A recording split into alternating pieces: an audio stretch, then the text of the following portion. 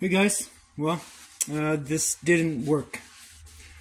We changed everything. We changed a new fill pump on there, put a new glow plug in there, and we hooked up this thing, and it's still saying same thing, low voltage.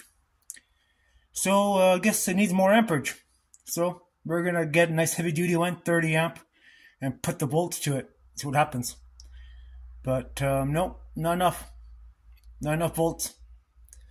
So it says 13 volts, and of course it's 12 amp. Not enough. So we're gonna go Amazon again and buy a big heavy duty converter and go that route, because this doesn't work. I work in my shop, but now it's getting too damn cold. But at least we got the internals fixed on it and there's no problems. So anyways, there you have it. Wasting my damn time. Not enough volts. So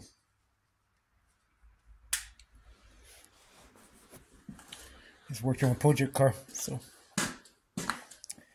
yeah, that sucks ass. It really does suck. Big time.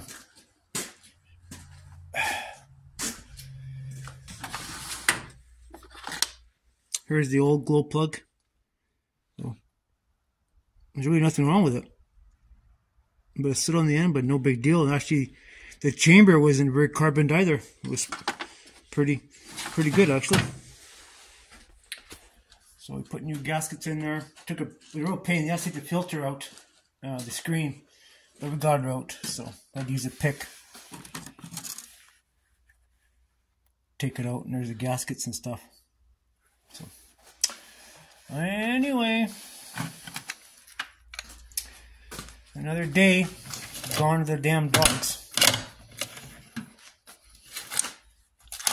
So anyways, that's something you should think about too. If you're going to be doing this with a converter, you gotta make sure you buy a heavy duty converter. I don't know why, but you know, it just draws so much power off that damn battery to get going. It's ridiculous, but it is the way it is.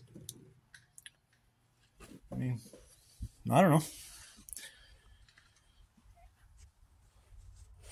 So I'm just covering my little thing here I used to fill up my diesel on the heater.